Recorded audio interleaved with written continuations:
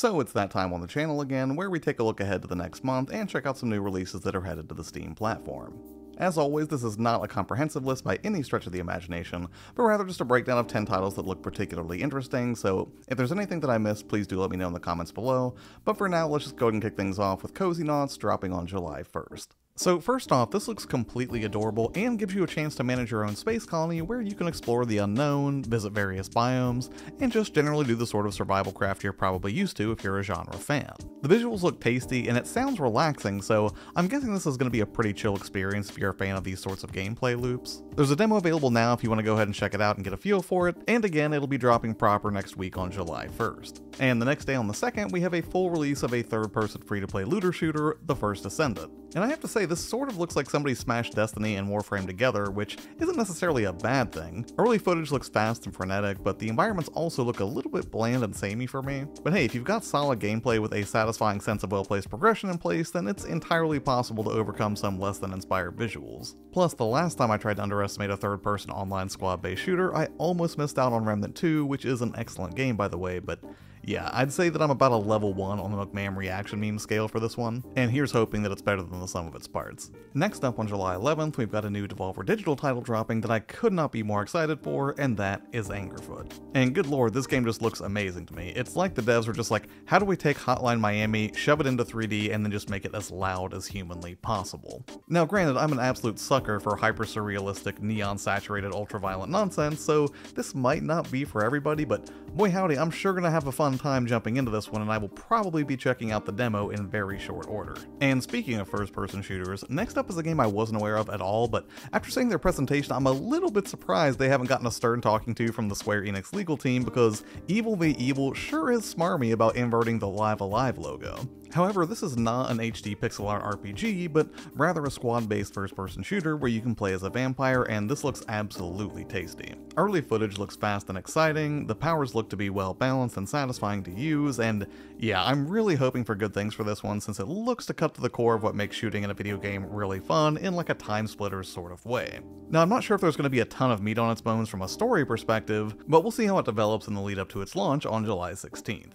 Next up, and also dropping on the 16th, let's step away from shooting things for a second and take a look at Flock, which looks to be a very chill experience. In Flock, you'll take on the role of a flying shepherd called a bird rider, and in turn tend to various adorable flying creatures like my personal favorite here from the trailer, the hover sheep. It looks like the devs really poured themselves into providing a chill, relaxing experience that you can enjoy with friends, and based on what I've seen so far, I think they're probably going to deliver exactly that. I'm sure if you're a fan of games like Animal Crossing or really any other adorable, mostly non-violent cozy multiplayer game, that this is probably going to be pretty appealing. Also, I should point out this is coming to Game Pass on July 16th as well, so if you're a subscriber to that service, you could check it out there, or if you want, you can actually download the demo right now if you'd like. Next up, this game looks to be keeping a chill aesthetic, but I'm guessing with some way more aggressive gameplay, and that would be Bo Path of the Teal Lotus, releasing the next day on July 17th. Path of the Teal Lotus is a gorgeous hand-drawn action platformer that's inspired by Japanese folklore. And I have to say, this might be one of the prettiest games I've seen in a long time in this particular style. There's no real shortage of games with a hand-drawn aesthetic nowadays, I guess, but every frame of footage I've seen from this game so far just looks like a painting, and this is probably going to be a must-buy for me on day one.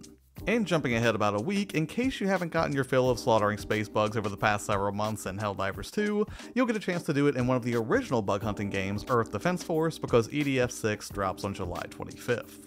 And from everything we've seen so far, it's shaping up to be as schlocky and over the top as ever. The marketing is going to look real familiar if you've played Helldivers 2 recently, but make no mistake, Earth Defense Force was paying homage to Starship Troopers for, I think about 20 years at this point, so yeah, if you're hungry for more of that, I'm sure it'll be able to deliver if you have some primal need to slay a bunch more space bugs in a different IP. Moving on from protecting civilization to actually building it out, Frostpunk 2 is going to be releasing on July 25th. Now, personally, I haven't really been into this type of game since the original, like the original SimCity or Civilization just way back in the day. Even back then, I wouldn't say I found it to be a particularly thrilling genre, but man, Frostpunk 2's visuals just look so incredibly good from the actual gameplay to just a shockingly clean UI that it's really tempting me to give this genre another chance. Plus, I mean, just look at the detail in these cities. This is just an incredibly good-looking game, and everything just looks so dense and lore-packed that I'm definitely going to be keeping an eye on this one. And hey, maybe if you're like me and you were also kind of lukewarm on this genre, maybe this will be the game that turns you around.